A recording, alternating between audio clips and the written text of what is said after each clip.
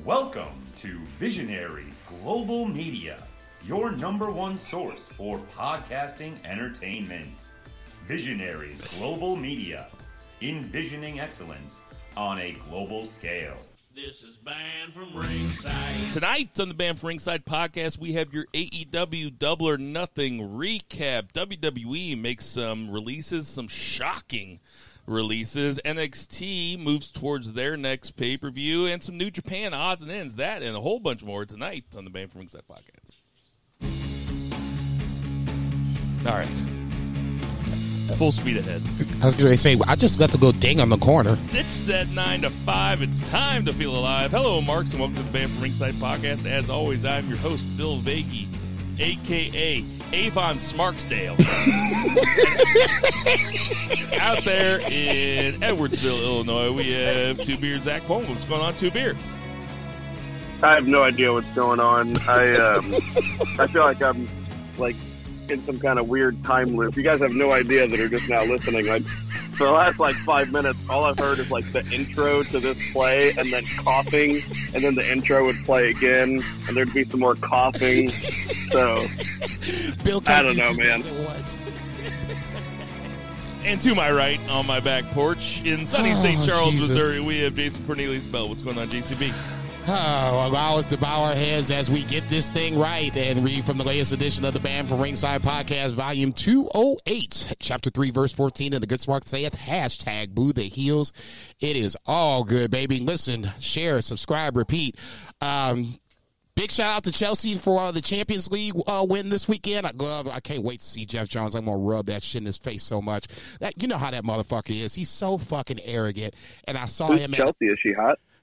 Yeah, they're hot as fuck. They're like the kings of Europe in this case. You know how Jeff Jones is. He's so fucking arrogant sometimes. And I saw him at JP's. Are you talking about white Jeff Jones or black Jeff Jones? White Jeff Jones. Okay. So I saw him at JP's a couple weeks ago, and we were talking about this game. He's like, "Oh, there's nothing to worry about. Man City's gonna kill you guys. We got nothing to worry about." Shout out to Jeff Jones, motherfucker. You know, I'm a Man City fan, too. Well, shout out to you, too. Take that L. Not a big enough fan to know, not a big enough fan to know Take that L. Like I said, we're coming at you from sunny St. Charles. Vice just pulled up just to chill, just to hang out a bit. We got a bunch of stuff. It's kind of a jam-packed show. The releases of WWE, any other week, WWE's proposed or rumored deal with NJPW might have led the show, but I don't know if that was a deal or not. Well, we can talk about it later. Yeah. But anyway, no sponsors. Don't forget to go. Oh, I mean Bill's Beard Company. Don't forget about Bill's Beard Company. Wait. They are there's beard oils, beard balms, beard shampoos. No paying sponsors is what you mentioned. That's true. No paying sponsors. I haven't seen a dime from Bill's Beard Company. No shit. I was about to say, that joke is all going into pocket. You guys see this house? This house didn't pay for itself. This is true. It is St. Charles. Anyway, if you need some Bill's Beard stuff, go ahead and hit me up at BFR Bill on Twitter, and I will hook you up. We would do free shipping anywhere the light touches, anywhere throughout the entire globe. We will ship it to you. But without further ado, let's get to that 3 count. 1, 2, 3. JCB, kick it off.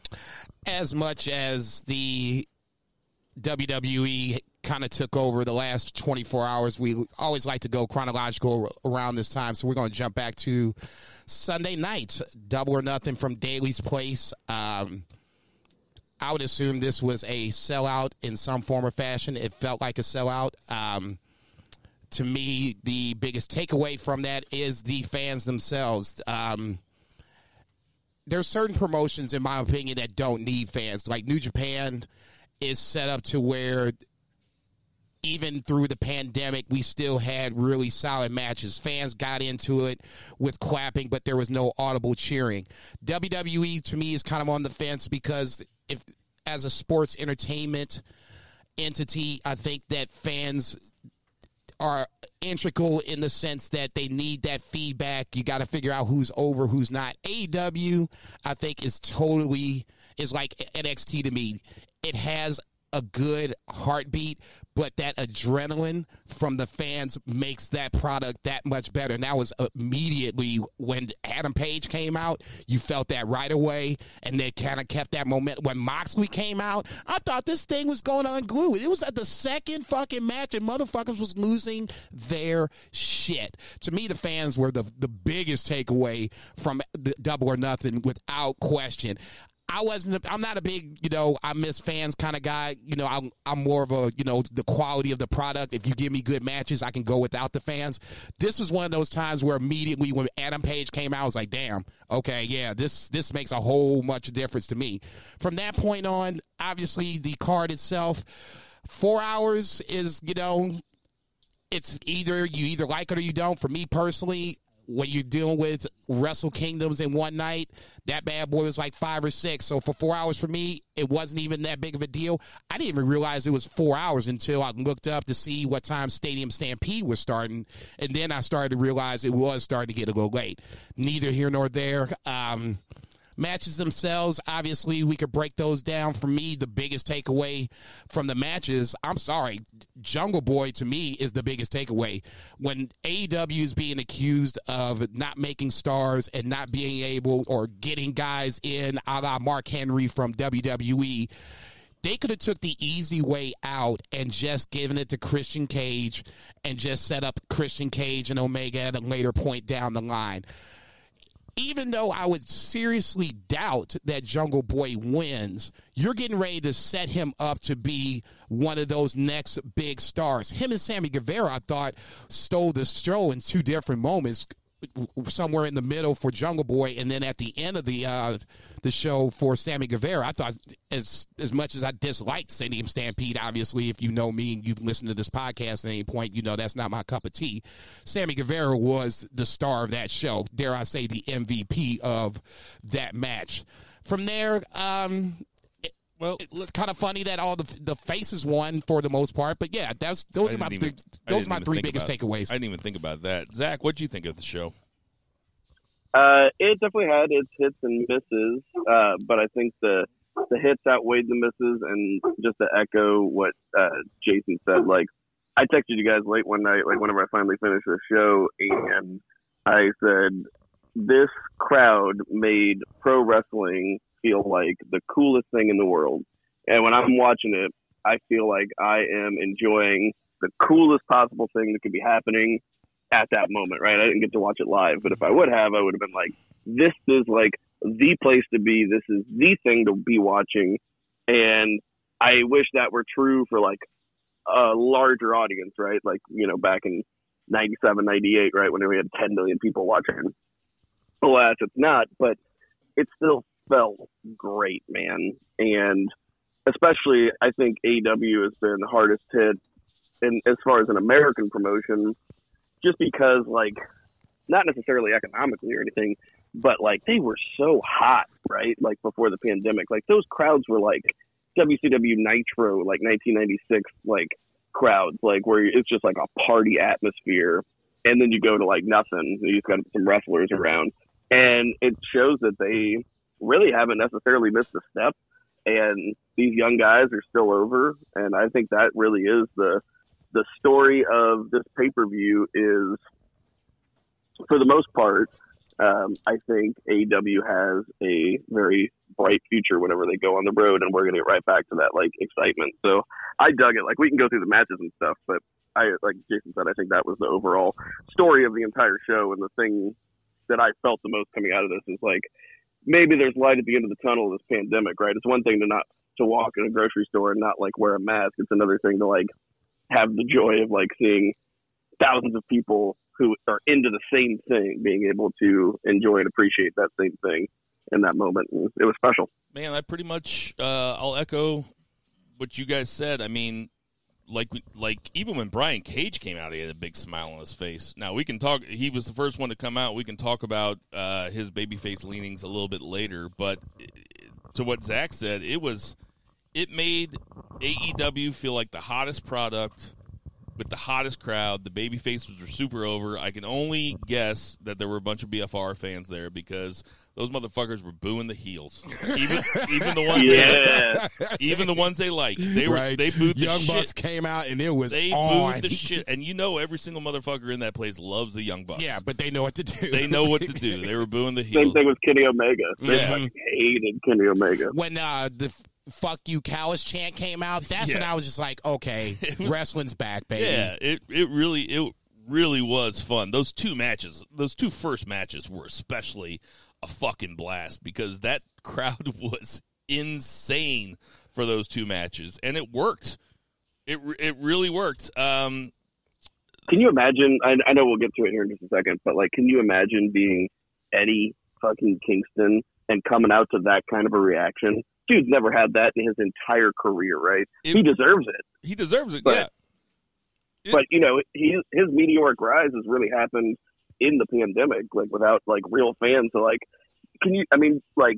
just imagine, you know, that he's just back there in the locker room, like, getting ready for this match, smoking a Newport, you know, just like, yeah, whatever, like, we're going to go out there, we're going to beat these Bucks asses, you know, it's like, it's going to be fun, John. Like, what do you want to do? You want to do this? Yeah, we'll do that. Then he goes out there and it's just like, I mean, it just had to, like, be a very special moment. Like, I would like to hear from him. Oh, I'm sure it was, like you said, he's never played in front of a crowd like that. He's never been that over, I have to assume, like maybe in a couple gyms somewhere. But, man, yes, he was very over. Nothing like that. They were yelling Eddie Kingston and all that stuff. It also made me absolutely love Moxley's new entrance song because, man, it just with a crowd going nuts, it looked like the end of Major League. That's what it looked like. Like, the place was just going fucking crazy, and they were walking out. They had the shoes. I love the promo beforehand by the Bucks where they were really heavy on them taking the shoes. I thought that was really funny. He's like, Google it, Marks. I was like, uh-oh. Uh-oh. So let's start talking a bit. We'll go match by match. Let's start with the triple threat heavyweight title match. Omega, Cassidy, and Pac. They made it look like Cassidy was going to win. I'll admit I knew who won before I watched it, but that crowd didn't know who won, and that crowd really thought Cassidy had it. I thought this was a great triple threat match. I loved it. Jason, what did you think? No, I agree totally. The fact that there was a little pushback for Orange Cassidy being in this match, I think they kind of at least showed the reasons why he could have won this title. You know, if things, fall fluky, see Chelsea Man City this weekend. Chelsea was a major underdog, so you can look at Orange Cassidy as this major underdog against the two top guys, the heavyweight champion in three different organizations and the number one contender, the number two contender in this scenario. You had these two guys in this match. If you'd had that as a one-on-one, that'd have been a great-ass match to begin with. But Orange Cassidy did not look lost in there. He stepped up to the plate as far as I was concerned. I'm not saying he's going to be a heavyweight champion anytime soon, but I wouldn't be surprised if it happens somewhere down the line.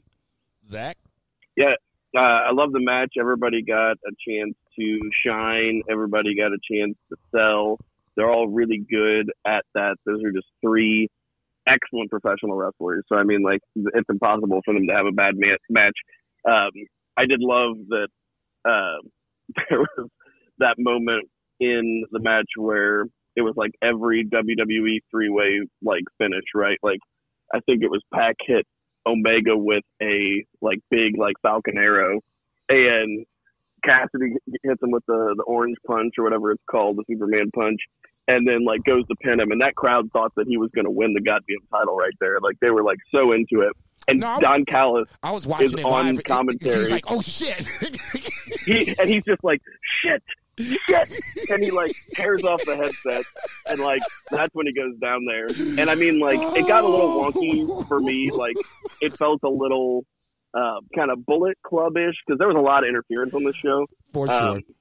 But this one felt like a little extra, especially because you just ended up having Omega reverse like a pin and get like a clean win in the middle of the ring. Like, I don't know. I know that they were just trying to get heel heat. But at that point, I feel like their heel heat kind of turned into go-away heat because the crowd started chanting like bullshit. And I wasn't like super into it either once that stuff started. Like, it was funny that Omega hit him with every title belt that he had, like 4 title belts, and he just kept tossing them away. Like, it was useless after he hit Pac with it one time, and so he had to get another one. But at the same time, it was just a lot of fuckery. I don't think that this match needed it because it was just a kind of a really great, I think, kind of masterclass in triple threat matches. Like, these guys are all phenomenal. Yeah, I mean, that's what I want out of a triple threat match, right? That's why they're the Bill Vegas special, because there was a lot of stuff that I don't even know what I'm trying to say exactly. Jason, do you have the results of our picks last week? You and Two Beer were tied at 10 points. Me and Blood Girl Raven were tied at 9. Oh, nice.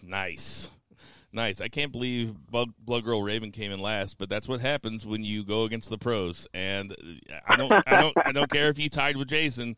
You came in last, Blood Girl. Maybe next time. Right? Oh, wow, that's fucked up. Some real heel shit. No shit. We just had a serious heel turn just here. trying to lean into it. No, we appreciated Blood Girl Raven taking part in the predictions. That was a ton of fun and a good innovation by Jason as he took over last week. Yeah, every now and then I got a good idea. I think we should talk about Britt Baker. Yeah. Britt Baker and Sheeta had a great match. What'd you think of it, Zach? I think their first match was much better. I didn't love this match so much, but I mean, once they got to like the last few minutes of it, it was really good, and the finish ruled.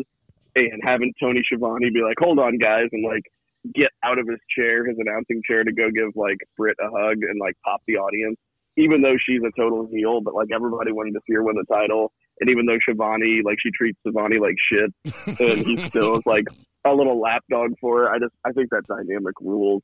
And so like afterwards, I was like very much like into it, almost enough to kind of forget about some of the sloppiness in the match. Like, they just weren't clicking at the beginning. And also kind of the way this card laid out, Cody and Ogogo had kind of like killed it, like the crowd.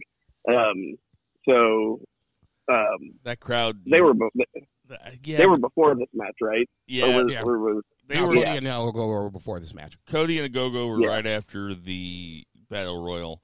The crowd needed. So, the crowd had to go down and pay, or the crowd had to be let down. I mean, I don't want to call it a popcorn match, but that was my least favorite match of the night. Was Cody and Go-Go? Yeah, easily. I mean, 100%. It was like, I think, kind of unanimously the worst match on the entire card, which we'll talk about here in a second. But yeah, I mean, right person won. I'm excited for her. I love the Instagram post of her and Adam Cole Bay. She's got the AEW, the new diamond encrusted AEW women's belt. So yeah, good for her. I'll go on the flip side of it, man. I'm thinking about Sheeta on this one. You know, granted, it was a year-long reign. She won it last year's Double or Nothing, so that was kind of one of the storylines going in. Could she go wire to wire or whatever? Bayley, to me, and I'm just going to flip it to WWE for 30 seconds, so just bear with me. Bayley in WWE was more of an established name, so that way when she carried the title through the pandemic, she felt she was already over. So this just, kind of gives her a little more credibility. It's something that, she can have on her Hall of Fame plaque whenever she goes into the Hall of Fame or whatever the case may be. Sheeta, I think, is going to be one of those that needs the fans to come back and then have a match against Britt Baker, a rematch, to kind of get her back into the spotlight. Not unless you watched AEW faithfully, you really don't know who Sheeta is and how good she is. To me, that was the takeaway from that match. I was happy for Britt Baker. To me, it was kind of like, I wouldn't say obvious that she was going to win, but it felt like this was the time to do it. But the takeaway for me, and the fans kind of chanted it after the match, was thank you, Sheeta. I mean, after 360 some odd days of being the champion, this is how it goes out. It just kind of felt like, damn, Sheeta, I felt bad for her. Yeah, but Britt Baker's undeniable. look, she's a star. I said it last week. I said it 2 weeks ago. This was the time to do it. If you didn't do it, there was a problem. Now, from this point, you got Sheeta in chase mode, which is probably better anyway. You'll have fans behind her. You have Nyla Rose somewhere waiting in the lurch. Thunder Rose is on deck. So you got options with Britt Baker. The bad part about Sheeta, like I said, her title reign was in a pandemic where you didn't have fans. I guarantee you, if you had fans throughout that 300-some-odd day reign, people look at Sheeta a lot differently. I agree with that. Moving on, there's a lot of stuff we got to get to. Let's just go to Cody and Ogogo. It was a different kind of match. Ogogo is a unique wrestler, I'll say, because it's a lot of punches. I mean, it was a lot of uppercuts, and he's got that body punch, which I appreciate him trying to do something different. Or I appreciate them trying to do something. The frog splash, I thought, was his best moment. Yeah, they're trying to do something kind of unique with him, and Cody was selling for him. Again, I don't know why you make this match. I don't know why you just don't have Cody go over QT Marshall, because if Ogogo's a young guy that you really want to build up, I mean, QT Marshall is an old guy that, let's just, he's not the star. He's not going to be a star. He's going to be enhancement talent. He really is there just because he's Cody's buddy. So why not just have Cody go over him? That being said, it was kind of a popcorn match. The crowd was on fire for those first three matches. They were on fire for Jungle Boy winning the Battle Royal, too. Before we get to that, thoughts on the Go-Go, Cody? I definitely had picked a Go-Go, but in hindsight, it was a poor decision, not just because he lost, but because, I mean, he just obviously wasn't ready, right? And, I mean, like, you do that match because you want to try to elevate a guy, and when I thought back on it and seeing Cody in front of fans, like you said last week, like on Memorial Day weekend as the American Dream with that get up, like the crowd was very hot for Cody whenever he was injured because he's one of their biggest stars. And it doesn't make sense for a Go-Go to go over one of their biggest stars, because then where does he go from there, right? Does he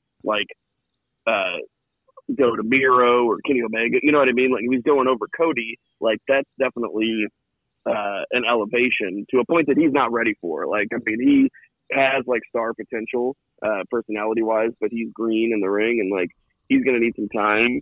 And I think it's fine that he lost because now he has, something to, like, work towards, right? He can get some grit, get upset about the loss and work harder, right? Do the work. So, in hindsight, my pick was terrible.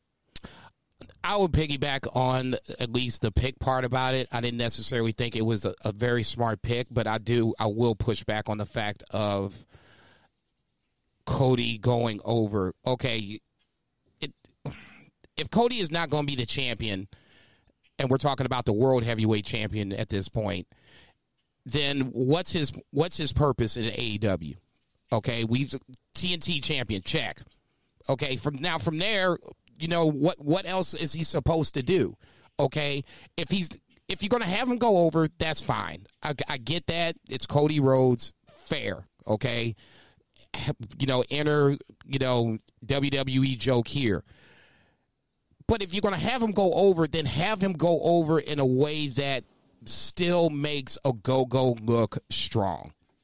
Okay. I mean, he sold for him. It was like 10 minutes, and he sold for him quite a bit. The finish is, I guess, is my biggest problem with it. Okay, it wasn't like it wasn't like the Kenny Omega finish from the main event. Okay, it felt like Kenny kind of got away. You know what I'm saying? And that's it's like, Kenny did all this shit and he still got away. You kind of got that feeling with that. That's the feeling I want to have with Cody. So you still have the respect, the Anthony Ogogo did well in his second overall match versus now to me, I look at Ogogo now what you gonna do? Okay, him winning probably wasn't going to happen. Cody dressed like Homelander should have made him the heel off the jump, okay? Nobody's about to say, if you don't watch The Boys, okay, go watch The Boys on Amazon and then go look at Cody Rhodes' gear from Double or Nothing. He should have been the heel from the jump. He walked out, I'm like, who does he look like? That shit looks familiar. And I got on Twitter. I was like, holy shit, he's fucking Homelander. I'm like, God damn, he's a heel. No fucking way he should win this shit. From that point on, I was really rooting for Anthony to go. I'm like, nah, dog, you dirty, man. You just over here messing people's lives up, getting bitches pregnant, all kinds of shit. Dude, you can't win. You could have went two different ways with that. Cody winning was probably the obvious way, but on the back end of it, you got to at least make a go-go look strong, especially with the finish, because the finish was basically like, I'm kind of through playing with you at this point.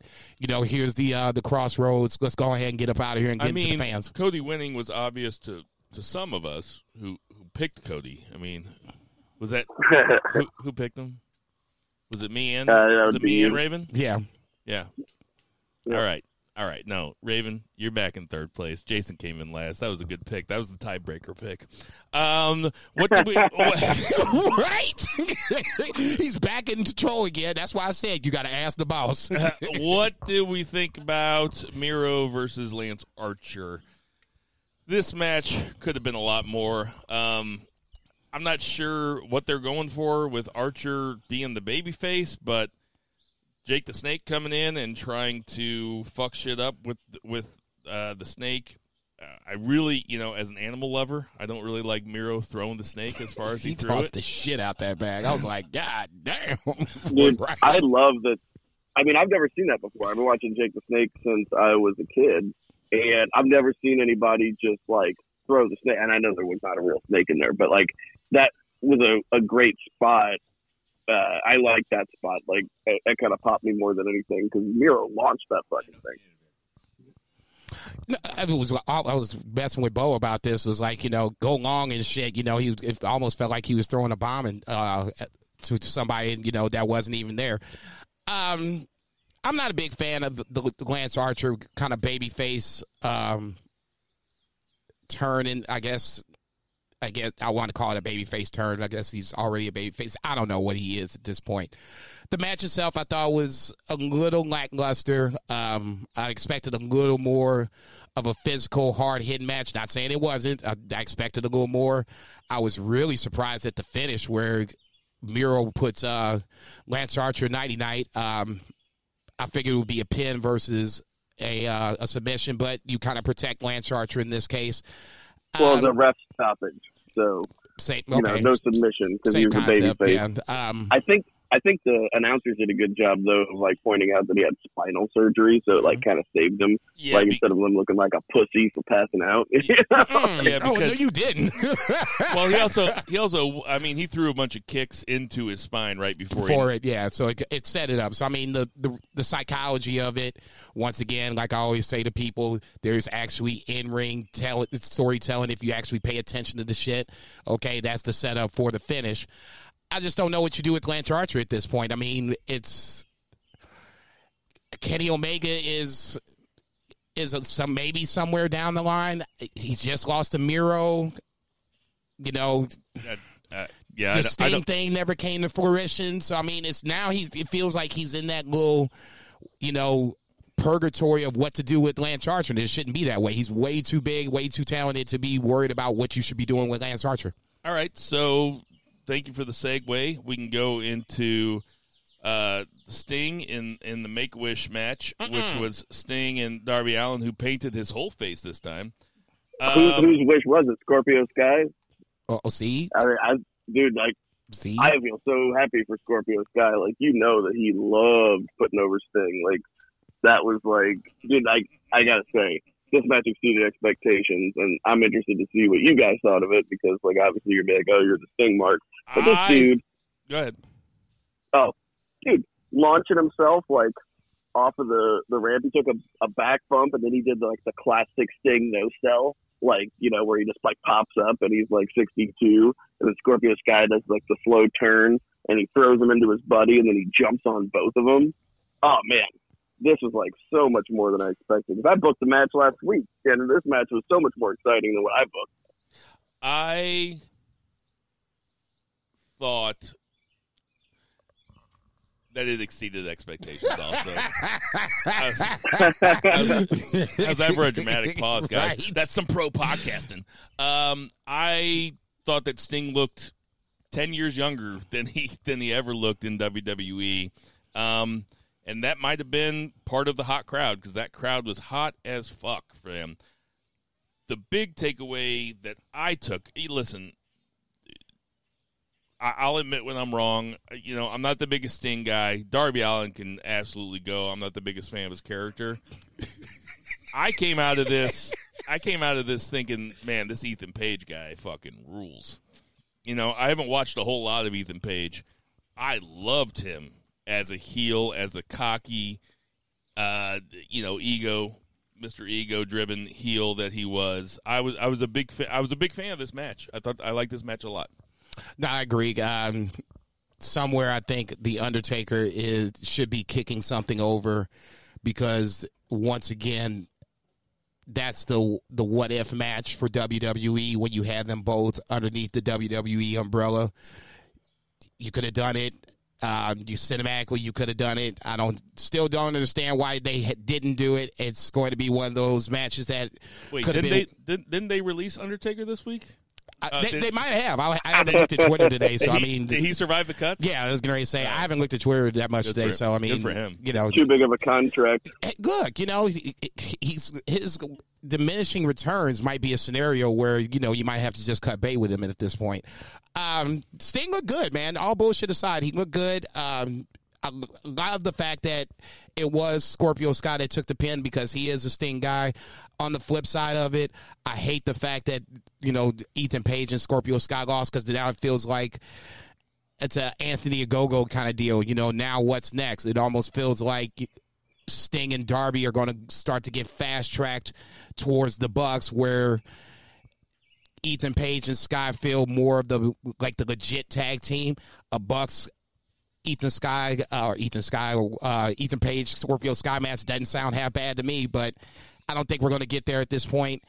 And to me, and they kind of said it at the end of the match, they threw out the Bucks name with Sting and Darby Allin. That's the only reason I'm even bringing this up. So I wouldn't be surprised somewhere down the line in the next couple months we see a title match with Sting and Darby Allin in it. What do you want to do next, Zach? What match? You want to do the opening match? Let's do the opening match. Actually, I would rather do the Bucks versus Omega and I'm sorry, the Bucks versus Moxley and Kingston, because it was my favorite match of the night. It was the best match of the night. I agree. It was my favorite match of the night. Also, Moxley. You know, you mentioned it earlier about Kingston, and he was clearly not just happy to be there. He wanted to show off, and him and Moxley have kind of incredible chemistry as a tag team. Like, they are really kind of a cool team. I wish they had a name. And the Young Bucks, they're better than heels, are better as heels. And I was a huge fan of this match. This match was very, very, very fun. Jason. The Bucks are they are so trollish. It is ridiculous. I've counted like at least 3 different, WWE shots across the bow, hit targets, whatever you want to call it. I'll just say this. I know there's people that hate how the Bucks are doing this, and that's wrestling. That's subjective. I hate to see you jokers in the middle of the Monday Night Wars in the 90s. You don't think that both sides were firing shots at each other? I mean, it was week after week. There was a WCW promo on WWE television and vice versa, and they didn't give 2 shits. I don't care if the Bucks are making fun of WWE or not. They are the biggest company in the world. They're going to get shots taken at them, whether they like it or not. The fact that you're throwing at them and people are getting it and they're getting attention for it, you're doing what they want you to do, okay? You are reacting to how they're making fun of Roman Reigns or making fun of Hulk Hogan or whoever. Dare I say you're getting work? Ultimately, they are getting worked, okay? If you just step back and I've never been worked in my entire life. If you just step back and appreciate the fact that the art. I won't even call it artist. I would just call it for what it is. The trolling game is in full effect. The match was good. To me, watching the Bucks work the crowd, work the internet, the whole shebang, that to me was the takeaway from that match. You knew the Bucks were going to win this match. If Cody was going to beat Ogogo, this was probably the next biggest lock. Okay, you knew the Bucks were going to win this match. Watching the story being told in the ring, that to me was the whole fucking great part of that.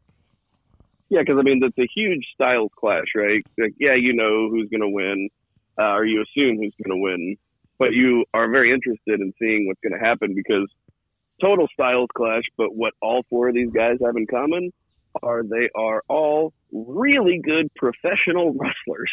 Like that's all it takes.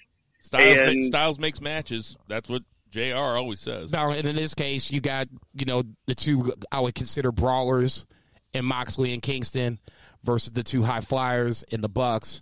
And like I said, from that point, the only thing that I wish that they would have put a step on it so that way you could just really let Kingston and Moxley just go.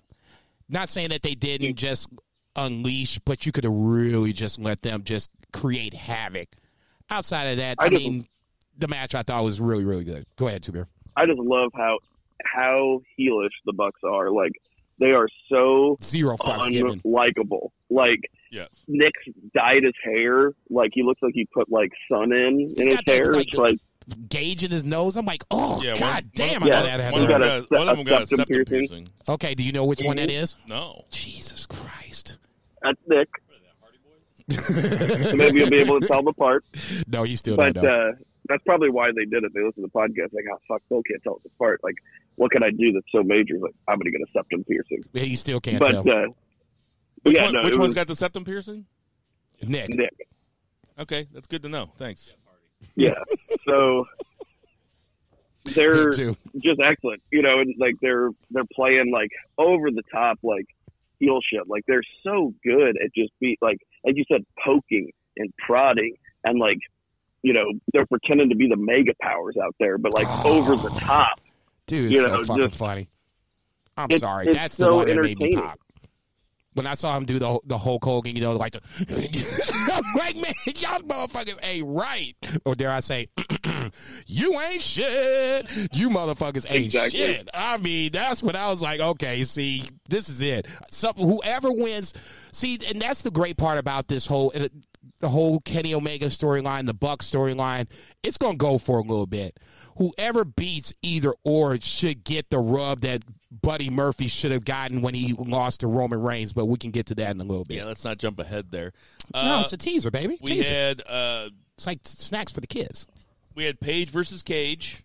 You guys can tell me which Page and which Cage it was, but Page versus Cage, and Team Taz comes out and tries to throw the FTW belt to Brian Cage, and Brian Cage yells at him, "I don't need you guys here," which I like that.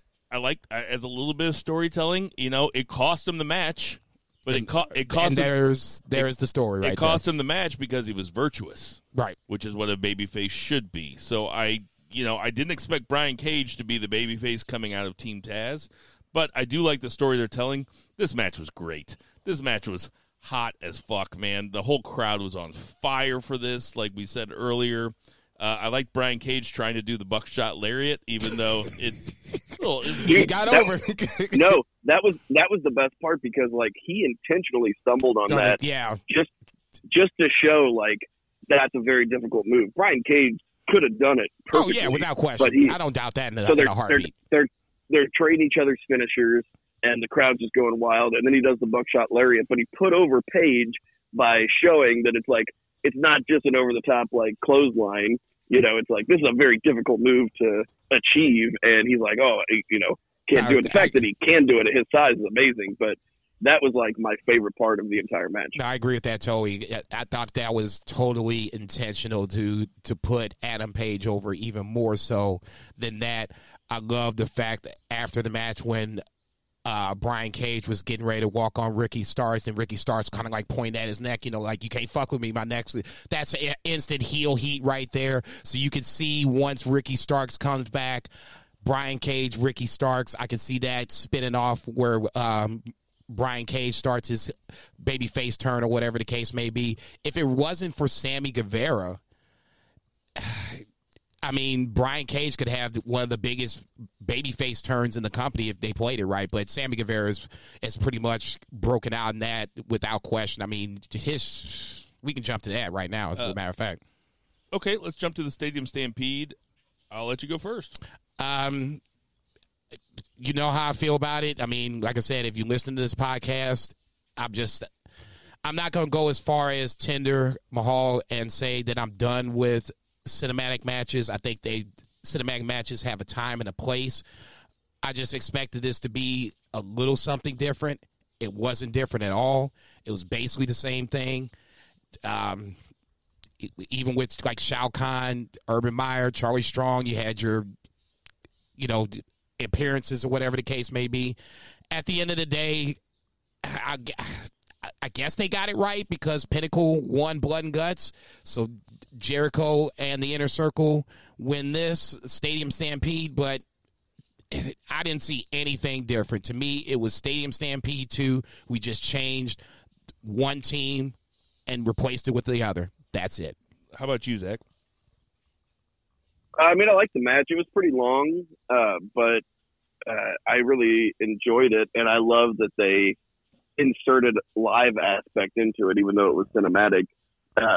And I think the real story is Sammy Guevara, as Jason said, because not only was Sammy Guevara the one to initially leave the Inner Circle and cause this rift, but then he was also the one that cost them the War Games match because he submitted so that MJF wouldn't throw Jericho off. So, like, now he gets, like, this whole redemption arc, and he gets to do it in front of a live audience, and he looks like a total badass for the last, like, few minutes of it. I didn't even think of that. That's a very good point. I didn't even think of that. I thought that was, like, really cool storytelling. But, yeah, it was a little less serious than I expected it to be, but I still enjoyed it. I had a lot of fun. With the silliest part was there's a couple silly parts, but we had, like, Sean Spears sitting in the chair room with a spotlight on him. I thought that was hot, man. I thought that was hot. Yeah. Oh, and then the wrestling they did in there.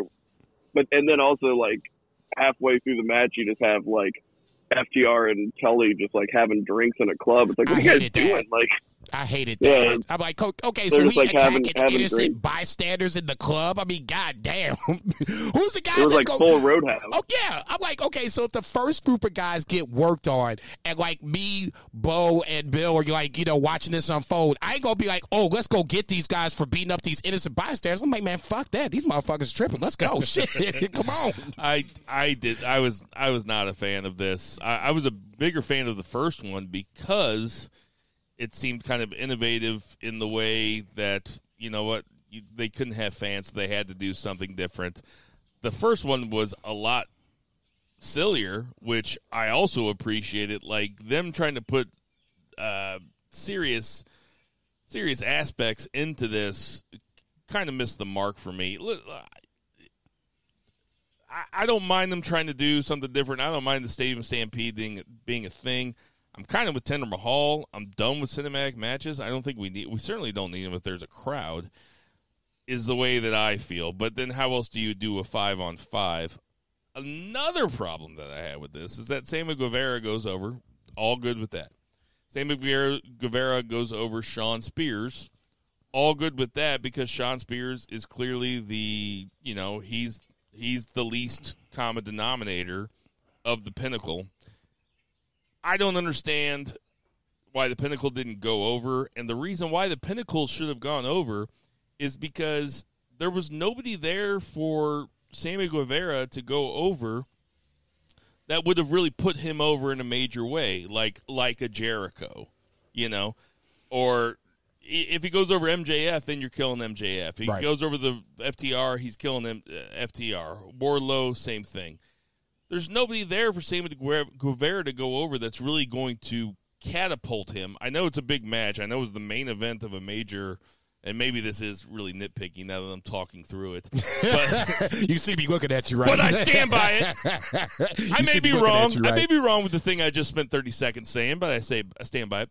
No way, dude. I just wish the thing with Sean Spears in the chair, I guess that was supposed to look like a John Wick style fight or something with the chairs where they were in the room full of chairs and they have all these chairs. He's the chairman of AEW, so he's going to be in the room with all the chairs. Yeah, thanks. He was in his happy place. There you go. that hadn't occurred to me. I'm just saying. I'll just say this. All bullshit. You can roll your eyes if you want to. Thumbs down for me for the Stadium Stampede, and really, that's the only match that was a thumbs down for me. It kind of Cody Ogogo. Yeah, but even that, I wasn't expecting very much from it. I love the Stadium Stampede, the first one. I feel, that crowd came in so hot, that crowd was so happy, and then the last 30 minutes, like Zach said, it was way too long. The last 30 minutes of their show, they have to look at the monitors. I don't know. I thought the triple threat should have been the main event, but, neither here nor there. At the end of the day, like I said, I think you're not going to get rid of cinematic matches just yet. Fans coming back is going to make it easier to have these other matches, especially when you have like step matches or whatever the case may be. But like I said, at the end of the day, I just wanted something different, and you basically gave me the same thing. That's just not my cup of tea. It's not my bag, like Austin Powers would say. So, it was just a kind of it was a bad way to kind of end the pay-per-view. I wouldn't say bad way, just a little bit of a downer. A little bit of a downer. And finally, we haven't talked about Jungle Boy winning. Christian Cage puts over Jungle Boy huge. Puts him over huge. Shakes his hand, hugs him, hits him in the chest, says, "Do something with this. Go make this worth it." This was the feel-good moment of the show for me. Jungle Boy is an incredible talent. He's crazy over, and he's a good baby face. And I like when you bring in a 48-year-old from WWE and everybody expects him to win. We all pick Christian Cage, right? Yep. And everybody expects him to win. And instead, he puts over the 24-year-old son of Dylan Walsh, not Dylan Walsh. I don't know what was Dylan's last name. Luke Perry. Luke, I know what his name. It was No, Dylan Walsh. Yeah, you said it right. I thought it was Brandon Walsh and Brenda Walsh and Dylan. Dylan McKay. Okay, yeah. Yep. Dylan McCocaine addiction. I think we just ramble off. But a very cool moment, and one that I'm sure Jungle Boy is very appreciative of, and will stay with him for a long time. So do you want to say that you were wrong about Jungle Boy now, or you want to wait? Wrong about Jungle Boy how? That he's not. You said that he wasn't going to be one of the next big stars. That you didn't find him exciting. You didn't feel that he was going to be this big deal. MJF Jungle Boy wasn't a great match. Yeah, but MJF Jungle Boy wasn't a great match because of MJF, though. I also said that. I love how Jason remembers these things, because I forgot all about that. Oh, Jason. He's just like waiting. He's it's like you guys are married. And it's like, remember that thing you said 4 years ago about my mother? Jason's got the receipts. What'd you think about it, Zach? Yeah, it was great. Like, it was obviously the right move, in retrospect. And it was cool to have Leo Rush as like the extra. Apparently Leo Rush is signed to New Japan, so he's not an AEW talent, although that's a deal that they worked with New Japan to have him on the show. So, and apparently New Japan is not going to stop him from going to work for AEW or MLW. I know that MLW's final episode for at least this season or whatever they called it, Leo Rush dropped the title, the middleweight title, to Myron Reed. So, you still have that storyline going there where they both have a win over each other. So as somebody that watches MLW, it'd be nice to see that, and then be able to come over to AEW and maybe challenge for the TNT title. Sorry, I didn't mean to step on your toes. Go ahead. No, that's all good. Yeah, I mean, challenge Filthy Tom for that New Japan The openweight strong title. Yeah. I didn't even think about that. Yeah, that's another good point.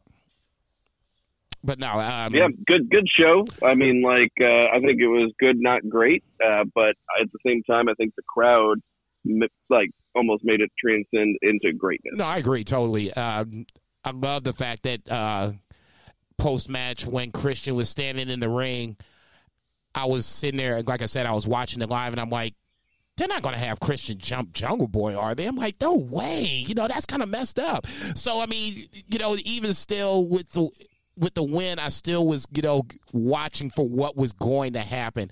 And that, to me, was kind of like an earmark of the whole show. There was always something coming around the corner. Cody Ogogo aside, like I said, I should have been smarter than that and just pick Cody because Cody's not going to lose on Memorial Day as the American Dream. Stadium Stampede kind of was what it was. Either you liked it or you don't. I'm just not a fan of Stadium Stampede or that kind of wrestling in general. Outside of that, I mean, this was a really good show.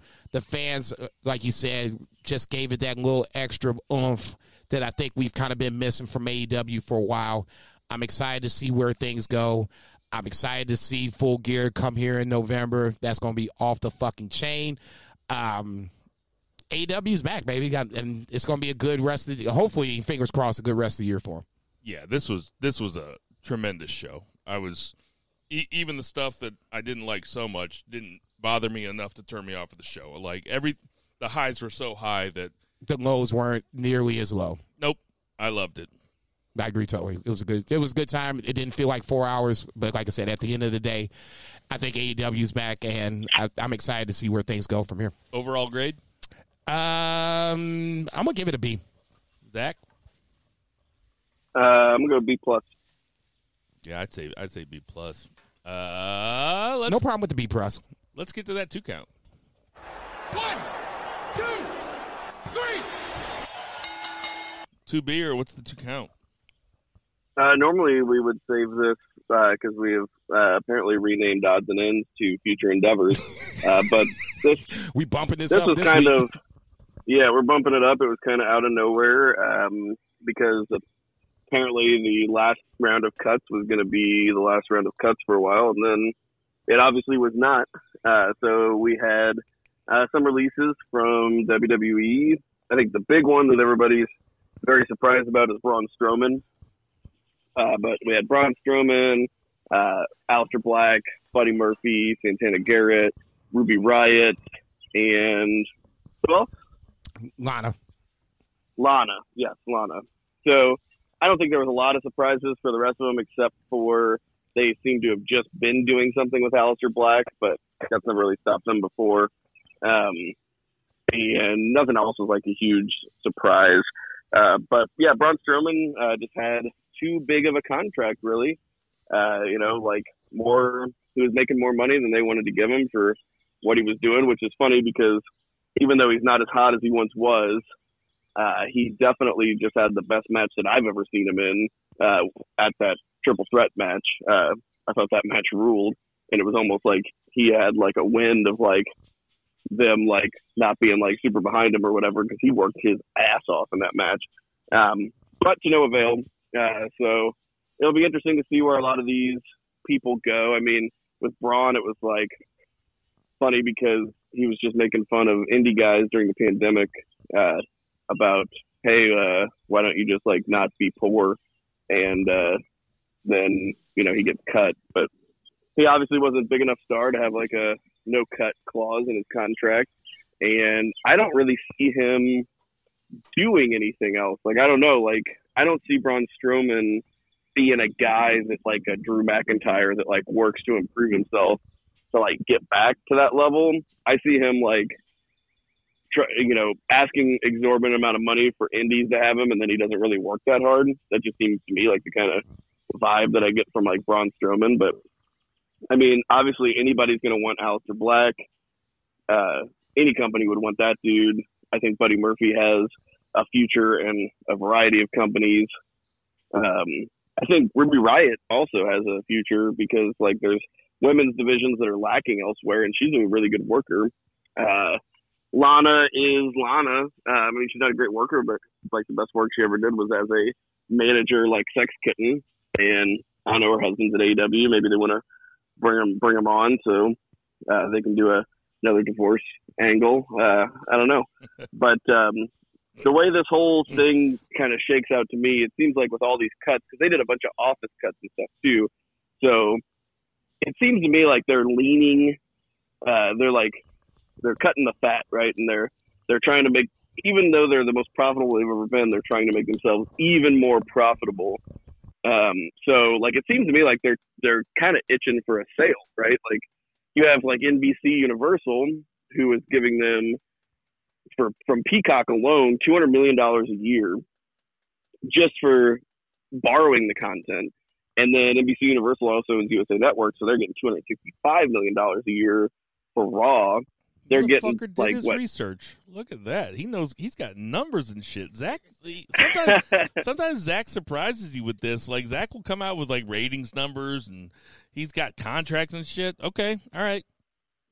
Yeah, like they pay for NXT. You know, they probably get something $20-30 million a year for NXT. I think is like that range. I mean, if NBC Universal is already paying like $500 million a year just to borrow these things. And if they don't plan on not continuing to pay that kind of money, it's like, why would they spend $1 billion over 5 years and then have to probably give them even more money later on when they could just, I mean, they're a huge company, like spend $5 billion and just own it forever, right? Like, you know what I mean? So like, I think maybe that's within the wind. I don't know. Like, obviously I'm not privy to that. I'm not an expert, but like for me, like why, like, buy the cow when you can just fuck it for free, right? Sure. That's how it goes. Yeah, I mean, that's what Jason Lee says in Mallrats. Jason, what are your thoughts on it? I didn't even really. Well, I shouldn't say that. Obviously, people are trying to figure out, the why after the fact of, the initial shock of these cuts, especially, Braun Strowman. It's, I guess, I'll start with Braun Strowman. It's kind of funny. When I think about Braun Strowman, I think about Roman Reigns, and when Roman Reigns said, "You ain't shit without me," I guess Roman Reigns was right about that. His best matches was pretty much with Roman Reigns, excluding the one we just saw with. Yeah, but remember when we always said all roads lead to Roman? Mm-hmm. It's like Roman saying that to another wrestler is like. Let me think of an appropriate metaphor here. One's not coming to mind. Yeah, he's not shit without Roman Reigns because when he's not fighting Roman Reigns, Vince puts no effort into him, right? So if Braun Strowman ain't shit without Roman Reigns, it's because of Vince. I wouldn't go that far. There was that point where we thought he could have been the Universal Champion, where we're doing the pod in Shock City. He was real hot at that point, and we thought that, around Great Balls of Fire time. You had said it at that point, and you said it, you got to strike when the iron's hot. You got to strike when the iron's hot. You never know when you would get this chance again. And they missed, I won't say they missed the mark. They took a pass on it. And then you fast forward to WrestleMania. Mm-hmm. He gets the title off of Goldberg. Yeah. Womp, womp, womp. Too little, too late. Okay. And then loses it right away to The Fiend. Yeah. And then basically gets worked over by Roman Reigns in the match after the fact. Right. Where Roman Reigns ends up beating them both. So, I mean, it kind of I agree with what you're saying. They set him kind of up to fail, but it's kind of like with Braun Strowman, there shouldn't have to be that much work. It shouldn't have to be that hard. That's what I was just about to say, is that if you're WWE, and I mean, there's never been more of a quintessential made for Vince guy than Braun Strowman. Agreed. He can work pretty good. For a guy his size. I remember one time he did a kip up. I still, I remember that. It was like on Raw. I was like, who the fuck is this? He's got a great look. It seems like he has a great attitude, and it seemed like he wanted to be a WWE guy for life. Zach brought up when he was kind of teasing the indie guys, which frankly ain't that cool. No, not a good look. It's not gonna do him much good now. Oh yeah, now you really in some shit. Unless he's gonna go into the indies and just be the guy that hates the indies, which I guess he could make some money and he'll make some money doing stuff like that if he wants to. But getting back to the point, striking while the iron. If you're WWE, how do you not make fucking millions of dollars off Braun Strowman? Like you're a lot of your fan base isn't like us. You know, they're not work rate people. They're not fans that are putting star ratings on matches. They are people that like huge guys that are specimens, larger than life superstars. Yeah, thank you. And watching them beat the shit out of each other. And how did they fuck up Braun Strowman? I mean, really, like it's pretty amazing that Vince fucked up Braun Strowman. That and Aleister Black is kind of a little bit of a problem with me just because they just put him back on WWE programming. And you cost Big E the IC title. I said this in our text thread, and Zach kind of set me straight a little bit. You know, Vince don't give a fuck, and he's right. Vince don't give a fuck about that. You know, when he's done, he's done. That could have been done months ago. I don't think that's what Zach was saying, and we can talk about him like he's not here. I think what Zach was saying is that WWE doesn't care about the storyline. Like, if Aleister Black comes out and costs Big E the championship, but the shareholders say you got to cut some money and it makes the most sense for them to cut Aleister Black's salary or whatever they came up with, then WWE doesn't care because they'll just keep making money despite themselves, as CM Punk said. Is that pretty much what you were saying, Zach, right? Yeah, pretty much. Yeah, they're idiot proof, and like it doesn't matter. Like, and you guys are both right. Like, yeah, Vince doesn't give a shit that he just set up the storyline because he changes shit every week anyway. Like, what's the difference whether he just changes his mind or he fires somebody? It's probably going to change week to week no matter what. This way he saves some money. No, you ain't lying. I really got to find that CM Punk quote from this week. The women, Lana's not a major loss. I mean, God bless her. She was trying, but ultimately that wasn't going to happen. Santana Garrett is going to go somewhere and be a trainer, is my guess, and hopefully get on TV somewhere. Ruby Riott, I think, would be Impact or, I hate to say it, AEW bound. AEW probably needs her more. But I think or Ring of Honor. Ring of Honor would like do a murder for her. Probably. Yeah, I keep forgetting Ring of Honor's starting up their women's division again. Well, what I was going to say about Braun Strowman is basically the same thing you could say about Lana, is that there's always Hollywood. Like, Braun Strowman can't end up in a couple movies. Like, Braun Strowman can't make a living as an actor. Of course he can. Doing something, you know. I mean, I don't think he'll be as good as Dave Bautista was in Blade Runner 2049 with his tiny little glasses in the very first scene. But, I mean, Braun Strowman can make money as a Hollywood guy. There's no way he can't. He's probably already fucking booked for Fast 10 your seatbelt. Well, I did make that up. That's not my joke. Ready to say, that's not my joke. Apparently they're paid during this 90-day, no compete clause. So I mean, there's no rush for any of the women or men to go out and find, money to come in.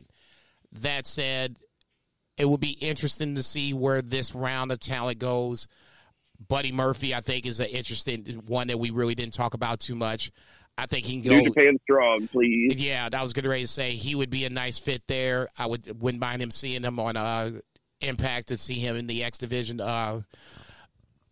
with title chase or whatever the case may be. Him and Josh Alexander, I think, could have some really good matches. From there, it would just be interesting to see, because the crazy part about it is we forgot about, this is a second round. We forgot about like the Samoa Joe round. They're going to get a chance to get signed first. Yeah, we didn't even talk about Samoa Joe. I mean, you could start a pretty good independent promotion with the guys that have been dropped by WWE in the last fucking couple months. I know everybody's going to be like, this person should go to AEW. This person should go to AEW. Well, I'm proud of us as a podcast group, as a podcast, that we haven't immediately just booked everybody in the AEW, because that seems to be what everybody does every time somebody gets released. And honestly, if you keep doing that, then AEW is going to have the same problem that WWE is that's ran into at this point, where you have too many people on the roster and not enough spots. You're also sacrificing guys that have worked their way up in WWE or in AEW that have been doing a great job getting over there. Right. So, I mean, at a certain point, especially as long as you have the sharing of the talent that's non-WWE related, you can sign Leo. We just talked about Leo Rush. Leo Rush signed with New Japan, but New Japan said, hey, you can go to AEW, you can go to MLW, you can work these other promotions. Put Buddy Murphy in the G1. No, we want Buddy Murphy in the Best of Super Juniors. He can replace Will Ospreay. He ain't no junior. What do you think about Buddy Murphy, Zach?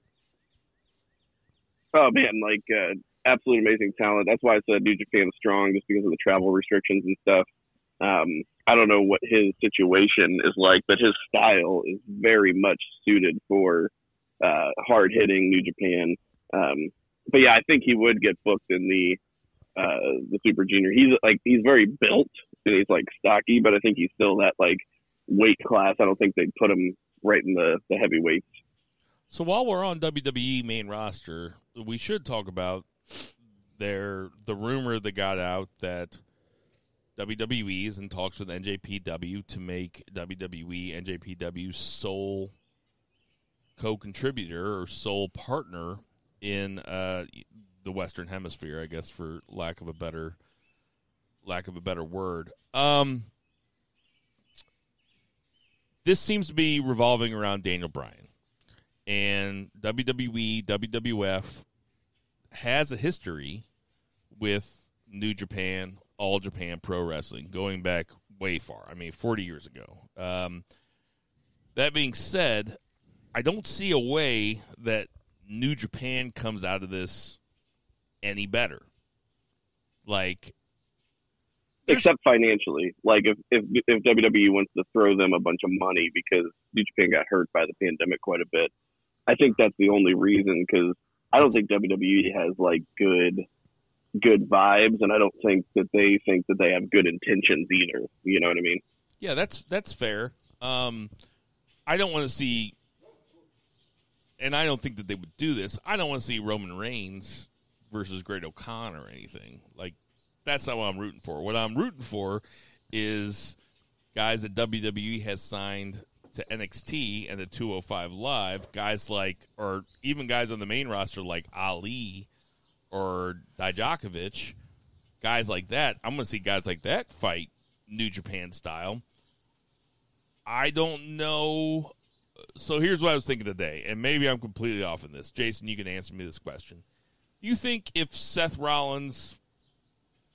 WWE signed some sort of contract with Seth Rollins today, do you think Seth Rollins could go to Japan in a month and be able to fight a New Japan style, or do you think that the WWE style would infiltrate it too much and kind of water it down for lack of...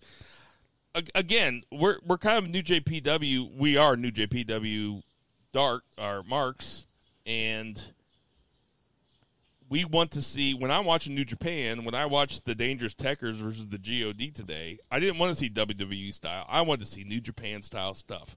Do you think Seth Rollins could just turn it on like that and have a New Japan style 5-star classic with Shingo, for example? The reason why I say that is because he did come from Ring of Honor, and it's not like he's a homegrown WWE talent. Okay, he knows of other things. Granted, he's been in the WWE system for quite some time, so he knows this way. But I think if you gave him the freedom to just say, okay, Seth, we need you. We're going to place you against Shingo. You said it, and we'll just stick with that. We're going to have you guys go with a 25-minute match. I don't care what you guys do, but Shingo has to go over in the end. I think you can roll the ball out and Seth can roll with the punches and wrestle a New Japan style kind of match just because he's worked an independent style wrestling, especially coming from Ring of Honor. Been a while. To me, it can't be that hard. To me, it's like riding a bike at that point. We're just got to figure. You got to figure out how you're getting there from point A to point B. But we're non-wrestlers. Like you think they could flip on a switch like that, Zach? I think a talent like Seth Rollins or Tyler Black, right, or a Cesaro, who has that now. A Randy Orton, no. A Roman Reigns, no. Even though they're great talents, they're very much in that kind of vibe. Because I mean, we even saw Zack Ryder, Kurt Hawkins match on the last Impact show, and they just wrestled like a WWE match. Like it was just kind of boring. They're just stuck in that mold, right? Like they're not like using the freedom that they have to like do new and exciting things. But I think those guys are like kind of seminal talents. Those are the top two that I would think of since Daniel Bryan's not there anymore. It would be like Seth Rollins and Cesaro. Those would be the number one guys, or like a Grand Metalik, right? Those are the kind of guys that I think could kind of stop on a dime. Why did you say this was... Mustafa Ali, yeah. Sorry, Tubier. Why did you say this was about Daniel Bryan? Well, because Nick Khan opened up these, according to like the dirt sheets, according to like Dave Meltzer, like in the Observer newsletter, this was opened by Nick Khan, who's like, running the company, like number 2 under Vince. And this was kind of because Nick Khan's doing all kinds of stuff. Like he's the guy getting rid of all these office people, bringing in his own people. He's the guy that negotiated the Peacock deal. He negotiates like all of these like big money deals. And this was, I think, a way to appease Daniel Bryan and at the same time to undercut the competition, because if they're the sole partnership, that really does hurt AEW. It hurts Impact and it hurts ROH because they don't have access to that, kind of sublime talent roster. All bullshit aside, I mean, let's just call it for what it is. If New Japan left that coalition, for lack of a better word, not a lot of people watch Impact that I would know of, and even less people watch ROH. So at that point, that would be a major blow to the other side. I can see, now that you say that, I can totally see that now. And that seems to be kind of Vince's MO. I mean, he tries to buy up all the talent so that nobody else can have it. All I want to say was Shinsuke Nakamura is the reason why you don't do this. But I mean, like Vince bought up all the TV stations, and went national, and changed the entire wrestling game 30 years ago. Kenta's the reason that you don't do this, but Nakamura, I would think that they got that man fighting over a fake ass crown. I would think that a lot of Nakamura's old Japanese cohorts, match partners, look at Nakamura like he's a success story because he has been doing it for a long time. He probably makes more money. It might not be as... And he doesn't have to do much. It might not be artistically fulfilling, but he definitely is still going and still a regular part of WWE. I mean, Tozawa is not. Kenta was a big old bust. It wasn't not his fault, but I mean, it was partly injuries, but... I would say... Yeah, and I think some of these guys have a chip on their shoulder, and Nakamura, I don't think he cares because he's in his twilight years. Like, he's just like, fuck you, pay me. God, I hate that shit. Okay, I'll just say this. Then I'll go better choice of words. Okada is the reason why you don't do it. Okay? They had that Joker looking like Kato in the Impact. You don't think that, they wouldn't have Shooter looking like God knows what, doing God knows. He'll be running after the 24/7 title. She couldn't come over and do anything sports entertainment related. You know what I'm saying? You know who could? Yano. Dude, you can kiss my ass with that shit. Now we got Bill booking Yano. No. See, we ain't gonna have none of that blasphemous talk around here. You know what I'm saying?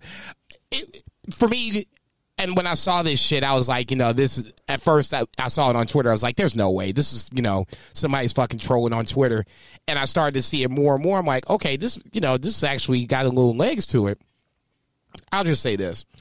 At the end of the day, it doesn't make sense, like you said, for anything more than being a financial move. When it comes to, the dream matches that, we marks like to salivate over, You gonna tell me they wouldn't do it? Yeah, you gonna tell me that they gonna let Okada go over Roman Reigns? Hell no. Anybody that's on the WWE side would go over. We already saw it with Sting when he wrestled Triple H. Triple H didn't have to go over. Okay, it's not like he had the a WrestleMania, win streak to protect or anything like that. They put him over to reinforce the fact that the WWE is the most dominant global wrestling organization there is. I don't want to see that with New Japan just because, they want to trade, talent or whatever the case may be. Fuck that.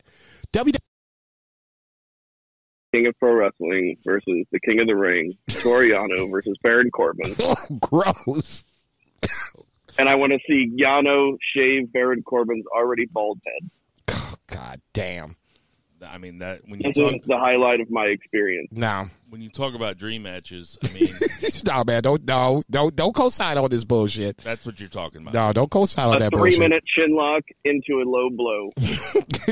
As long as it's fast, quick, and just pinned, and Baron Corbin gets pinned, that'd be probably the only time I would root for Yano at that point, because Baron Corbin is like worse than Yano in my mind, and that's saying something. Historically, they would send guys over that could lose. Vince doesn't give a shit if Cesaro goes and loses in G1. That ain't a thing to him. He doesn't give a fuck about Cesaro. Like, he was a little placeholder here, and he got a little push. Yeah, but I mean, but historically, historically, if you look back on it, guys go to Japan and they do lose because they don't send their top guys. Now you got your Hulk Hogan and stuff that refuse to do jobs, so then they end up putting Ric Flair in there because Ric Flair's like, yeah, I'll do a job doing Antonio Inoki and like the biggest goddamn wrestling match in history. I don't give a fuck. Did you watch that Dark Side of the Ring episode? The North Korea one? The North Korea one? That shit's crazy. I haven't watched it man, yet. It's wild. I heard it's good. Really good. I got it all out of the way. You guys good? Yeah, like I said, yeah. I'll be surprised. I want to see where this next go around. The first go around is the Samoa Joe go around. This one is going to be even more interesting because I think, Braun Strowman's the big name, but Buddy Murphy, I think, is going to be real interested to see where he goes. Buddy Murphy, Aleister Black are definitely the more interesting ones. For sure. Braun Strowman was the one. The name. That was the shocking one. Yeah, I had to go to WWE's Twitter page back. Okay, is this shit real? Yep, this shit's real. Let's get to that 3 counts. 1, 2, 3. All right, so NXT Tuesday night had an interesting night. Pretty good night, I guess. I wasn't very happy with the end of the first match, which was Kyle O'Reilly versus Pete Dunne versus Johnny Gargano to see who the number 1 contender was. Adam Cole, baby, makes his return and fucks it all up. I did like how they kind of made it look like Regal was losing control of the show. I thought he was getting ready, his head was getting ready to explode. Jesus Christ. I mean, Regal is the best general manager in history. Of all time. He looked like, he's like, I want to beat this little dude's ass so bad, right. But I'm in a managerial role, and I can't put hands on him because I'll get a lawsuit, he just looked like he wanted to fucking kill him. Like, he's the best. I've looked at my kids like that when they're acting up in a restaurant. He came out to yell at him. And he couldn't yell at him anymore. It was just like, what the fuck? And then Ember Moon walked past him. He was like, what the fuck are you doing here?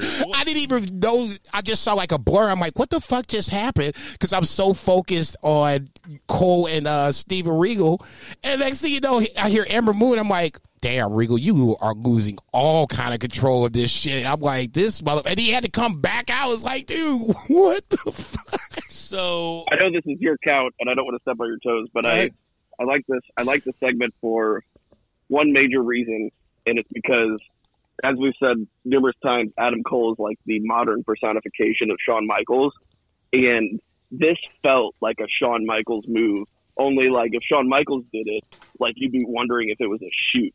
Because, like, he came out and he's just, like, laying waste. He's like, I'm the fucking star. And then Karrion Kross comes out. He's like, yeah, motherfucker, I don't care how big you are. I don't care how tough you are. You couldn't fucking wrestle me on your fucking best day and my worst day. I'm the fucking best that's ever done this. Just that real fucking attitude. And they had, like, the cockiness to back it up, right? Like Adam Cole's the real deal. Like, I'm getting goosebumps just thinking about it. Like, Adam Cole's so good. And even though it led to, like, this 5-way, which is kind of like, meh, like, it sounds interesting. Like, I was really enjoying this 3-way. But then, like, now I'm just like, fuck, Adam Cole just rules so much ass. He's great. I agree. I thought it was interesting that Adam Cole's promo on Karrion Kross kind of leaned into some shoot elements of why, smarks like us aren't really the biggest fan of Karrion Kross's title reign, is because he's not the NXT, worker that we're used to holding the NXT title. And I thought it was smart that they leaned into that. And really, it just made me want to see Adam Cole versus Karrion Kross. I'll be honest. I mean, I want to see all the 5-way. We were initially down on the 5-way. The last 5-way we saw was Great Balls of Fire, and we were initially down on that too. And that was a killer match. And the talent in that 5-way is absolutely off the charts. Kyle O'Reilly, Pete Dunne, Johnny Gargano, Karrion Kross, and Adam Cole. I mean, that is some real fucking talent, and I trust them to make an interesting match. I trust them to make a good match. Whether it's a great match remains to be seen. But I'm not. The only bummer is, like, 4 of those guys will always be in NXT, and one of them is going to be going to the main roster. Like that, you know what I mean? It's just, it kind of reinforces that aspect of, like, these are the top guys in NXT, and they're going to be in NXT, and I could see them taking this belt off Karrion Kross by not pinning him, so Karrion can go to the main roster, while these guys still just kind of exist in this kind of purgatory situation, because NXT is not presented as a third brand, it's presented as a developmental brand. That's fine. Like, that's completely fine. If they want to take Karrion Kross and take him up there, and we get a couple more years of Pete Dunne versus Kyle O'Reilly versus Adam Cole versus Johnny Gargano versus Tommaso Ciampa, like, and they keep bringing guys in, that doesn't really strike me as a negative, to be honest, because Gargano was talked publicly about how, I'm cool down here. He's like, I don't want to go anywhere else, and I mean, do you want to see Gargano on SmackDown? Of course not. No, I want to see Adam Cole main eventing pay-per-views, though. And I want to see Pete Dunne, because he's young still, and for his age, I mean, he's fucking phenomenal. But very he's young. Like, do we have to see 10 more years of Pete Dunne in NXT before he finally gets, like, a big paycheck? Like, fucking give this guy some fucking money, man. All right, so you're talking about the paycheck. I'm talking about as a fan. So, yes, of course I want Pete Dunne to get paid, and I want Pete Dunne to be compensated for how good, proportionally to how good I think that he is, because, of course, I think that Pete Dunne's great. I don't, I honestly kind of hope that WWE just gets sold and that somebody gets in charge of NXT and is like, or somebody gets in charge of a couple other different divisions of WWE and it's like, hey, we're going to make this shit, like the same way, like, let's say that Disney buys WWE, right? Just completely hypothetically. Let's say Disney buys WWE.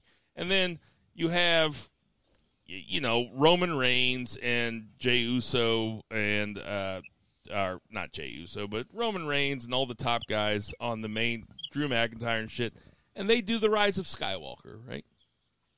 And then so they do a lumberjack match surrounded by Mandalorians. Well, I mean, and then you got the Mandalorian, which I've never watched, but by all accounts seems to be pretty good. Turn off the podcast and just fucking go watch it. No, I'm not. No, wait, and then go watch. But I'm going to say that, like, you can have this stuff that's for the masses, and then you can have this stuff that's just incredible, which basically what they're doing now, but NXT still has a little bit too much main roster, and it's been that way since they've been on USA. Jason, what do you think? Okay. There's a lot of unpacking there. First things first, I thought we bring the content. Agreed. The match itself, I thought was really good. It felt like more of a submission kind of match than just a normal triple threat match where you had guys trying to have other guys tap each other out basically from the start to the finish. Adam Cole coming out, not a huge surprise because Kyle O'Reilly's there.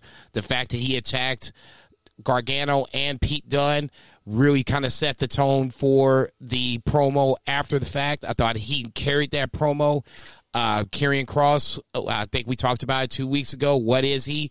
In this case, he morphed into somewhat of a baby face. Well, I wouldn't even say somewhat of a baby face when he was like, fuck it, give me all 4 of these jokers.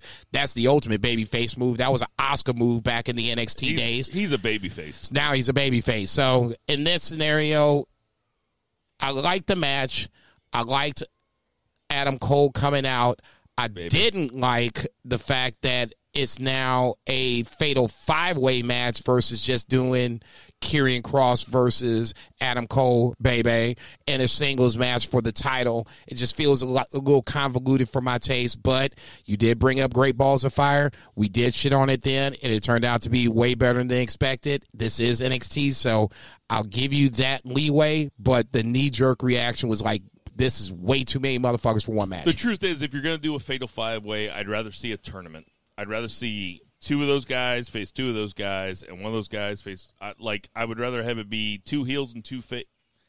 I would just rather have a tournament because it makes more matches more meaningful, and all you want, flip storylines from it. It just makes sense. All you want, and this is what New Japan has right, is that when you're watching wrestling, you want the matches to mean something. Yeah, that's why Raw has been unwatchable for 4 years, because the matches don't mean anything. Cedric Alexander lost to Shelton Benjamin in 28 seconds the other night. Yeah, that was... I didn't watch it. I just read about it. I watched it. I was pissed. Like, dude, what the fuck is this? So, Hit Row came out. They had another segment with Killian Dane and Drake Maverick, and more and more and more, every time I see Hit Row, it's like, choo-choo. I'm hopping on that Hit Row train, dude. Those guys, that is a fun stable. Jason, what do you think? Hit Row was good. I thought Drake Maverick kind of jumping, around Killian Dane trying to get a Hit Row was funny. Obviously, I think we're going to set up some sort of a match with Hit Row and Drake Maverick and Killian Dane. I just like the Hit Row chemistry. For whatever reason, even though I'm not a big top dollar guy, he kind of works into the chemistry of Hit Row. Ultimately, it works. I just can't see where... I'm more excited for Swerve than for anybody else, because I think Swerve has kind of just been in, like we said a couple of times, in that purgatory, mid-card purgatory, and now this might be a chance for him to break out. Hit Row is Swerve, and Swerve is Hit Row, dude. Pretty much. What do you think, Zach? I'm just glad they're getting a push in May and June and not February, because I know it's not just a token situation, and we might actually see some real deal, movement with these guys, because I think they're all very, very talented. Good point. This is just a side story. The guy that we got over here working on our basements, he's a black guy, and he's cool. I like him a whole lot. And I came home the other day, and I said, he goes, we had to turn off your electricity. The internet hasn't come back on. I called AT&T to try to get the internet back on. They said they'll work on it. He's like, you might want to try to call. And I was like, you think I should try to call and put on my best white voice I can? Hey, sir, can you come out here and can you fix the internet? He's like, hey, you said it. I did. Okay. I'll say, I can only do so much, Mr. Viggy. The hedge? The hedge? I'm a big fan of Hit Row. LA Knight takes another loss to Jake Atlas.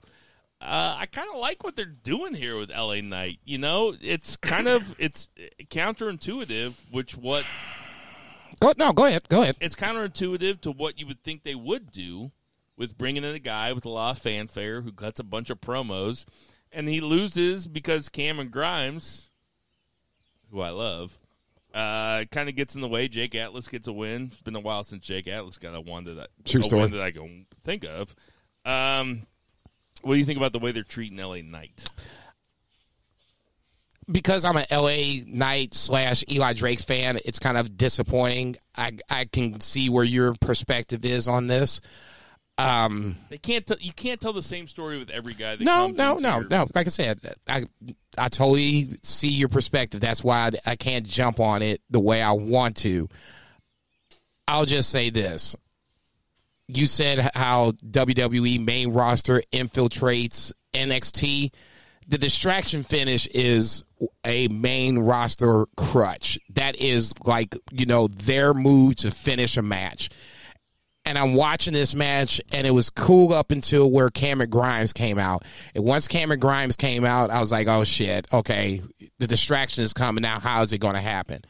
And that's what kind of takes away from me, at least for the match itself. The angle I don't have a much of a problem with, especially if you're going to bring back the $1 million title or pass on the $1 million legacy. Okay, that I'm cool with that focus. The match itself was good up until Cameron Grimes came out. 2 beer. I don't have any strong feelings about LA Knight. I'm just really. Well, you shouldn't. They haven't given you a reason to. I mean, yeah, honestly, and I mean, I liked him on NWA. That was actually my introduction to him because I didn't see him like Impact and stuff. So I liked him in NWA. I thought he was like one of my favorite parts of the show because that was a very promo heavy show, and obviously that's where he's got the most chops. Cameron Grimes versus LA Knight in a ladder match for custody of Ted DiBiase, sure. Okay. Yeah. He should book the territories. That's good enough for me. Kushida versus Carmelo Hayes. Kushida gets an enhancement win. I like Carmelo Hayes. I know you do. I know you like all the guys. He looked real good. Amongst the obvious reasons why I like Carmelo Hayes. But I've never seen him before. I was going to say that I can remember. I know he's in there with Kushida, but Kushida wasn't the reason this match was good. He looked real good. No, they said his former name, and then, he's now Carmelo Hayes. So, I mean, it feels like this is someone indie related that I'm sure that in some form or fashion, if we sat down and thought about it, we've seen him somewhere before. But no, to me, Kushida winning, obviously, in this scenario should be happening. But the takeaway for me was Carmelo Hayes. He looked really good, keeping up with Kushida. And I think that's, a good reason to have these open challenges. It's not for looking for the title changes to get guys over. We had The Way, Candice LeRae, and Indy Hartwell defeated Zoe Stark and Zeta. Rainier? Yeah, Rainier. Ramir. It's an M. Yeah, Ramir. You said it, man. No, I know. I'm correcting myself. I think it's an N, and I'll spend the next 5 minutes arguing about it. It's M. It's M as in Max. Oh, I told you I'd spend 5 minutes. Okay. Zach just wants to say the N word. So then in the main event, and this was pretty disappointing to me. We had Shooting star oppression. This was pretty disappointing to me. At the end, we had a very AEW finish. It was a schmoz to end all schmozes in NXT. We usually don't get this. MSK versus Legado del Fantasma. Ciampa and Thatcher come out. First of all, Grizzly Young Veterans come out. Yeah, I was going to say. And then Ciampa and Thatcher come out, and then Bronson Reed comes out to put down Santos. It was a big time schmoz. I wouldn't say it wasn't as bad as. Okay, the I way you're explaining nice. it, it wasn't as bad as AEW. The way you're explaining it is if you didn't watch it, this all happened at once. It's literally the beginning of the match and at the end of the match. Right. GYV came out, Ciampa and Thatcher snatched him up. That's like in the first few minutes of the match. Bronson Reed doesn't come out until Santos Escobar gets involved, and then that's when Bronson Reed comes out. It's not like you have 15 guys coming out there fighting for no reason because, Adam Page is out there. There was, they at least connected the dots of why Ciampa and Thatcher came out, why Bronson Reed came out. Yep. So, I mean, I get where you're going with it, but it's not nearly as bad as you make it seem to be. I can't believe you fell for that trap. That's exactly right. It's not as bad as it seems to be because AEW does this shit all the time. What do you think, Zach? I actually didn't even notice it was a big thing because as like many like criticisms that I have of like the NXT show and stuff, like this is not one of them. It's a criticism that I have of AEW. So when it happened on here, it didn't seem overdone or overwhelming because this is not something that they are guilty of doing a lot. So you give them a pass. Yeah, and I mean, like, if it was like, Tony Soprano Tony Soprano will give Jackie Jr. a pass, but Ralph has to make the decision. God, I miss the Sopranos. No, I'm not going to give it a pass. I'm just saying it's not as what I say. It's not as bad as it seems. You can have misdemeanors, you can have felonies. It's still a crime.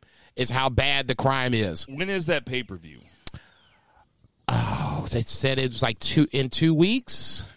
No, it's less than 2 weeks. It's like next Sunday. It's like the 13th. And it's an actual pay-per-view. It is not on... It's an NXT takeover on Peacock. Yeah, in your house. All right, cool. In your house, hosted by Todd Pettengill.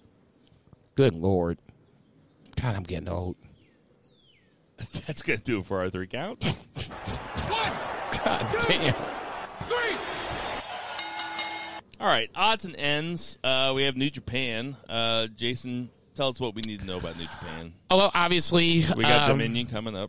Dominion's coming up on Saturday/Sunday, depending on where you live. The main event was essentially set. I guess that was Monday with the first round of shows coming out. It will be Okada versus Shingo for the vacant IWGP heavyweight title. I know we've thrown around some ideas of how we thought they would possibly fill that title. To me, it's simple. It makes sense.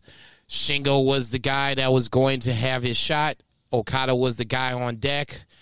With no Will Ospreay, you just put these two guys together in the ring, put the title on the line, roll the ball out, and make it happen. For me, that's the great part about New Japan, is that in a situation it's Shingo Okada. It's Shingo Okada. Like I said, for the vacant belt. For the vacant belt. Like I said, for me, I don't have a problem with that because they've at least built I just talked about connect the dots. They connected the dots at least a couple times beforehand where this is not just so out of right field that it doesn't make sense. We have some sort of, build to this. Okada's got a win on Shingo. Shingo got the big win on Okada at the first round of New Japan Cup. So, we got at least a little bit of a rivalry going on. I won't call it a feud just yet, but we got a rivalry going on. From there, Kota Ibushi and Jeff Cobb will have a match against each other. I think this might be one of those matches like a Stone Cold Rock or Rock versus Austin. There's no title on the line, but it could steal the show. And then you would have Yo versus Despy for the Junior Heavyweight Championship. I'm not really expecting Yo to win this. We've kind of done this the first time. Obviously, we're running it back. I think this is just to kind of extend the Despy run until we can get Ishimori, ELP, and Hiromu back into the mix, and then we can get the best of the Super Juniors going, and now you can get the Junior Heavyweight division going. Go ahead, Two Beer. I'm done talking on this one. I could see Yo taking it off Despy because you really think so? From all accounts, Despy was real sick. He was one of the guys that actually was the sickest when it came down to the COVID outbreak. So really? I don't know necessarily like how he is. Obviously, he's better if he's wrestling, but they might, do a little transition there for that and give him a little babyface win. Because Yo is not only a talent, but he's like also like ultimate babyface like dude. But yeah, like you said, with Shingo and Okada, it's kind of like making the best out of a terrible situation. Mm-hmm. I mean, dude, like, I could have unsubscribed from New Japan for like the last 2 months, really, based on how much I've watched it. And it's not their fault. They're just really suffering. And part of it's me being very busy, but also part of it's just like them having to throw, audibles and stuff because they've got all this shit going on. But Okada, Shingo, I mean, these have been some of the best matches that we've ever seen, like, in our collective lives. And them doing it on a big stage like Dominion, they are not going to hold back. And like you said, with Cobb and Ibushi, I think on another card where it's not Shingo Okada, it could be match tonight. which means it's gonna be awesome. But dude, I'm so looking forward to Shingo Okada so much that even though, like I said, I've kind of not used the subscription, like I'm staying up. Like I don't give up. Yeah, I was gonna say it's like I'm watching it live. Yeah, I'm coming straight high. home, getting a pizza, getting a Red Bull, get something to eat, and we're gonna watch this Joker unfold. Watch Shingo sell that fucking money clip like there's no tomorrow. He better not pass out to that money clip. I swear to God. No, I agree with you. I'm excited, just like you guys. I just like to sleep. No, dude. Like I said, you guys ever slept? He's like before? that. He's like that Shaq. Rules. He's like that Shaq. He's like that Shaq meme. It's like New Japan World Live. Like I sleep, and then he's like next morning I wake. No, I know that if I wake up too late, somebody's gonna spoil it. So I mean, for me, especially because I still work those late hours, it, man. Yeah, there's something special. I don't do it every show, but like a Dominion, a Wrestle Kingdom, I'm gonna. Yeah, if it's a one-shot deal where I could stay up late enough, it's fine. I mean, I don't have to work Saturday night if it goes into Sunday, or Sunday if it goes into Monday. I don't have to work either day the next day. So yeah, a little deprived sleep can be made up the next day by no stretch of imagination. I'm not worried about that. We also had we had the Dangerous Techers versus GOD. Jason, what you think about it? I'm a little just disappointed, I guess, because it just kind of goes back to the lack of the overall depth in the tag division. I shouldn't say obviously. Dangerous Techers won back the titles over GOD. It was a good match, but I guess ultimately it kind of just goes back to where now it's now what? What do we do with these tag titles? With this partnership that you have, it sounded like a really good idea, but now with travel restrictions, with what's going on COVID-wise in Japan, this tag division that I thought that could get better, that you could bring guys in and make this thing work, is probably going to be suffering the most. The match itself, I thought it was good. You know, Dangerous Techers and GOD have good chemistry. Just looking forward, I think there is the problem in the hand because you just don't have much going on. I don't even think you have enough teams to do World Tag League at this point, much less, worrying about a tag division itself. Not with the travel restrictions. You know what I'm saying? So in that scenario, which I mean, not a big loss. I mean, World Tag League is like there's some like Jim Diamonds in the rough, but man, like that's a fucking slog of a tournament. Yeah, I was going to say I don't even think I watched it last year, to be perfectly honest. I really don't want to talk about Raw at all. It was. We talked about it last week. It was the same show. It's cool. We already talked about it. Okay. Ain't too much far from the truth. Well, Drew won, so you got Drew and Lashley. No problem with that. You got Drew and Lashley in Hell in a Cell. I shouldn't say no problem with that, but I tell you what, I did watch the Drew Kofi match, and like that was really good. Again, Drew McIntyre just goes out there and he's like, "I'll be fucking goddamn if I'm going to be on the worst wrestling show of the week," and he's like, "I'm going to fucking make this work." That's and true. like him and Kofi went out there and had like a 20-minute match. It was awesome. I thought the new announcer was good. So did Adnan Burke get fired? They mutually. I think he quit. They mutually decided to part ways. Is with the way I heard it work. That did not take very long at all. 5 weeks, 6 weeks. Fuck, I heard him on a podcast. Like he was all pumped up to do it. That did not take very long. The new guy's name is Jimmy Smith. Jimmy Smith. Yeah, he does a Sirius XM show on MMA. I think he was on NYPD Blue. And he was Senator Organa. No, different. That's Jimmy Smith. That was Dennis Frank. No, they should have Dennis Frank on there. That'd be fucking great. I thought he did, all bullshit aside, I thought he did really well. Sipowicz does it. Yeah, there's not much else. I think we covered it all, guys. We got some birthdays this week, though. People celebrated their birthdays. Did they? They did. How dare they? Gorilla Monsoon would have been 84. R.I.P. Riho is 24. It's such a good match with Serena Deeb. That's the one thing we didn't talk about. Serena Deeb and Riho had a really good match in the buy-in. Ahmed Johnson, 51. Superstar Billy Graham. R.I.P. Would have been 78. Howard Finkel, the Fink. R.I.P. Would have been major R.I.P. What a fucking dude. Yeah, arguably the greatest ring announcer of all time. Would have been 71. Yeah, he was awesome. Liv Morgan is 27. Surprised she didn't get cut. Tatanka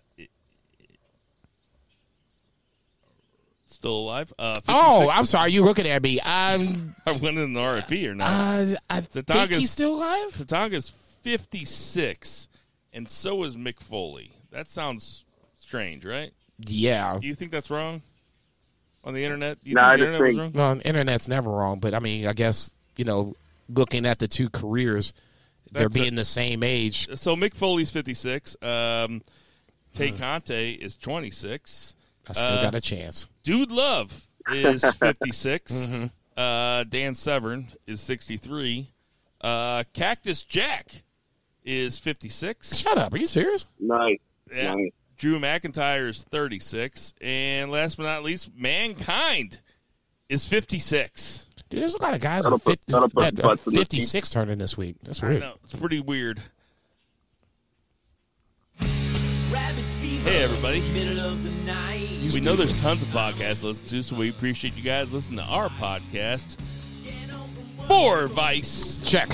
For Tendrum Hall. For Check. Murray the Man Murray. Check. For Lucha Chris. Check. For Two Beers, Zach Pullman. Double check. For Jason Cornelius Bell. Konnichiwa, I bitches. am Bill Vagey, a.k.a. Double check. Avon Smarksdale. I started rewatching The Wire, I was like, ooh, that's good.